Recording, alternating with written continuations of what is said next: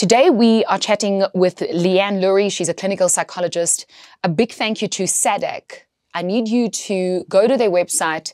There's a number. It will also be in our description for this podcast on social media, as well as on our website, babybrunch.co.za. Depression is taking the lives of women, parents, our children. Yet, when I tell my birth story and I say to someone, I was sad and they say, do you think you had postnatal depression? I go, no, I don't think so. It was never diagnosed. I don't know. Why does it still carry a stigma? Why are we still shy to talk about how sad or depressed we are? A new parent is expected to have it all together. A new parent is expected to be happy and excited about the birth of this miracle, into the world. There's no room to be upset. There's no room to be down. And if you admit that you are, and you admit that you are not coping, your fear is that you are going to be judged, or that you are going to be viewed as less than the perfect mother or caregiver. And the concept of a perfect parent certainly doesn't exist. And I think that the more we can open up conversations like this, the more we can heighthen parents' awareness of both their own vulnerability and in turn give them the capacity to be there for their children when they are equally vulnerable. What's the difference between postnatal and postpartum? So they do refer to the same thing. It refers to the period after birth. But what we don't talk about is your peripartum depression. You know, when a woman falls pregnant, when she is growing this miracle inside of her, she's expected to be filled with all the joys and that pregnancy glow. What no one talks about, though, is the huge anxiety and mood changes that may then accompany a pregnancy and in turn affect the woman's ability to actually function properly. And I think very often, because it's not spoken about, women don't seek help.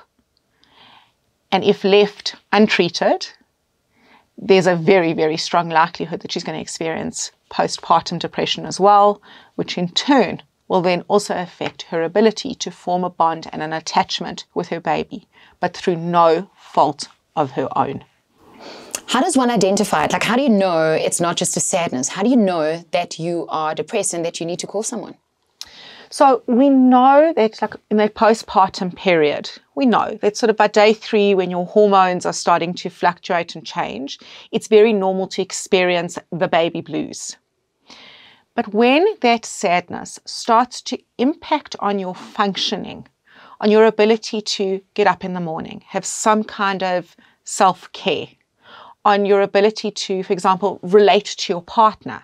And when it starts to persist for longer than a 2-week period, and it impacts your thoughts, you're feeling hopeless, you're feeling worthless, you may even have some ambivalent feelings towards your baby. You may, for example, not want to be left alone with your baby.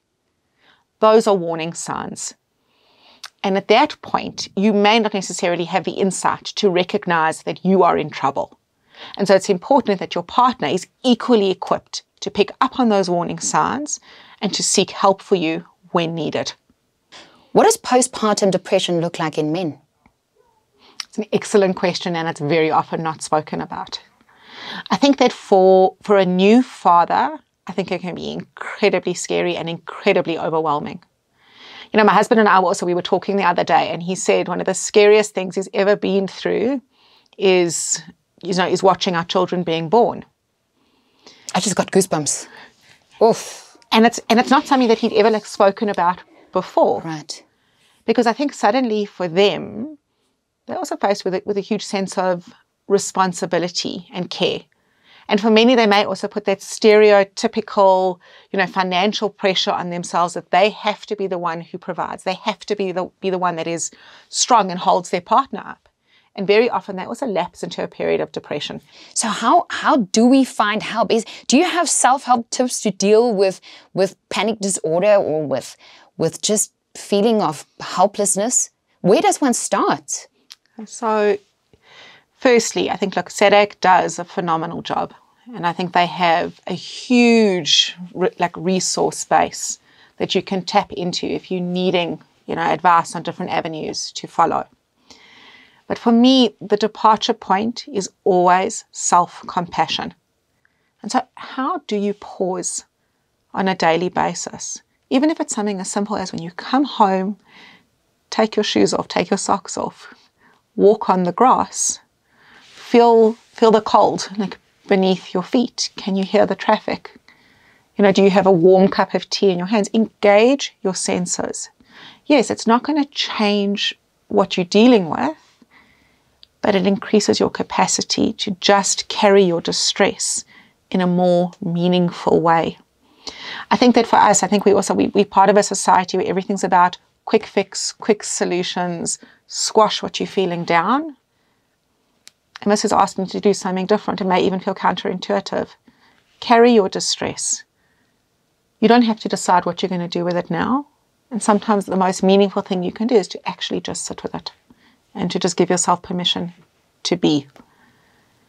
There's a lovely saying which says, this too shall pass. And it refers both to the good stuff and to the more difficult stuff. And even if you give yourself permission to take 5 minutes with your children and to experience their lightness and their laughter and to be in that moment, and when the moment passes, you have full permission to go back to worrying about what's ailing you. But you can both live and experience what you're feeling simultaneously. Please follow Baby Brunch and find the details of SADAG in our post right now. This podcast is dedicated to every parent and to every child. You deserve the best, you really do. A big thank you to SADAG, also to Liane Lurie. She's a clinical psychologist, but most importantly, she helps people. Thanks for your time. Thank you for having me.